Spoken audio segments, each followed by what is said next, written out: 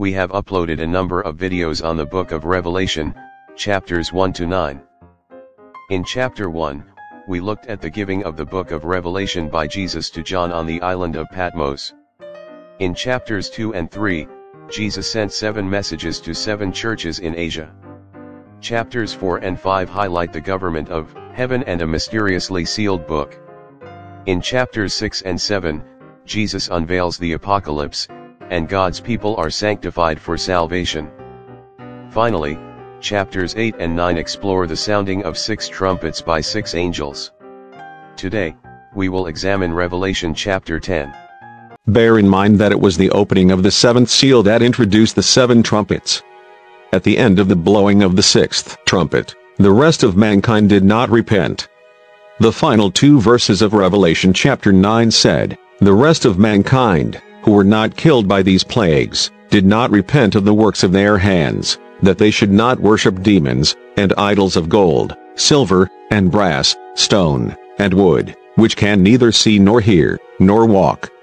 And they did not repent of their murders or their sorceries or their sexual immorality or their theft." Chapter 10 of the book of Revelation began with a change of scene. John's attention was captured by another shocking sight. A mighty angel descended onto the earth. This angel resembled Jesus Christ on the island of Patmos in Revelation chapter 1. However, John, who had been quite familiar with the features and mannerisms of Jesus, clearly expressed that it was an angel, and not Jesus. This angel descended from heaven, and placed his right foot on the sea and his left foot on the land. In prophecy, as we learned earlier, a body of water represents peoples and languages and tongues and nations. A large body of water indicates a huge mass of people. Land, on the other hand, represents a smaller amount of people. The angel placed his right foot, right represents power, on the sea and his left foot on the land. Here, this act of the angel shows that, despite our beliefs, God is in control of everything and everyone on both sea and land. The angel yelled in a loud voice as when a lion roars. When he cried out, 7 thunders uttered their voices. The word thunder is not literal. The 7 thunders are symbols of heavenly beings. So, in the book of Revelation, we often hear the expression, 7 churches, 7 angels, 7 candlesticks, or 7 stars, which are symbols to heavenly things. The 7 thunders are the 7 spirits of God, who stand before the Lord of the earth.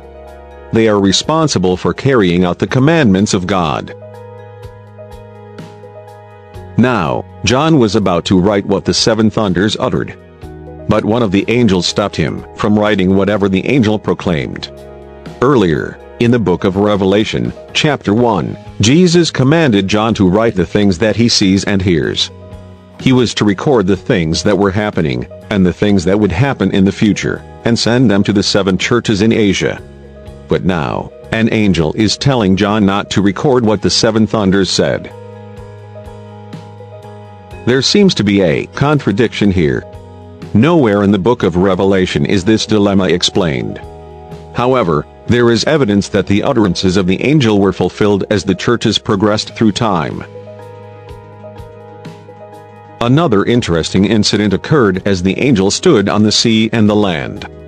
The angel had in his right hand a little book. John was instructed to take the book from the angel's hand. The angel advised John that when he took the book, he must eat it. He said that the book would be sweet in John's mouth, but bitter in his stomach. When John ate the book, just as the angel warned, it was sweet in his mouth and bitter in his stomach. 2 questions arise. First, what was this book? And second, why was it bitter? It is important to analyze what happened in this very short scene. Firstly, in Scriptures, book symbolizes the Word of God and the testimony of Jesus Christ. Here Christ gave John new revelation to take back to his fellow believers. By eating the book, John assimilated the instructions and teachings of Christ. Secondly, John loved to preach and tell others about Jesus. So the book was sweet in his mouth. However, The messages he had to tell the world was very, very sad. It includes catastrophe and disaster and destruction and death. So, it was bitter in his stomach. The angel with the little book raised his hands to heaven, and swore by the one who lives forever, that there will be no more delay. He declared that, in the day of the sounding of the seventh trumpet, the mystery of God, which was shown to his servants, the prophets, shall manifest. After these things, John was commanded to go back, and to preach again, to a dying world.